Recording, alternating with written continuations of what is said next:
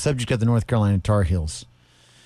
CBS's Gregg Doyel wrote this. You know, they had a tough game this past weekend against LSU. They could have won it, didn't. Lost by 6 points. Guess LSU with all their guys suspended, right? Indefinitely or whatever. Held out is the term. Held out, right? This is what this guy Gregg Doyel wrote. And I don't know who he is really. I just know he writes for CBS. And keep in mind, before I read this, he's there to ruffle people's feathers. That's his job, is to ruffle people's feathers. So he says this. And the article starts like this. If only North Carolina could forfeit the rest of the season. That's what North Carolina deserves. That's what college football deserves, too. We deserve to not have that program currently in the middle of two enormous and distinctly unrelated scandals foisted upon us.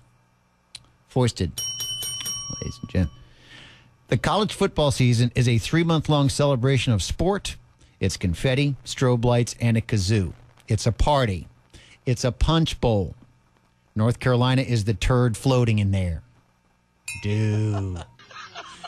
I looked at that and I went, just what I said. I went, dude. That's CBS's Gregg Doyel. That's what he wrote in his article on CBS. You know, and here's the thing. This was just intuition on my part. I just knew that there'd be, and it happened today, I just knew that there would be some sort of feel-good story about the Tar Heels somehow in the News and Observer today, and there was. There was a darn story about Roy Williams.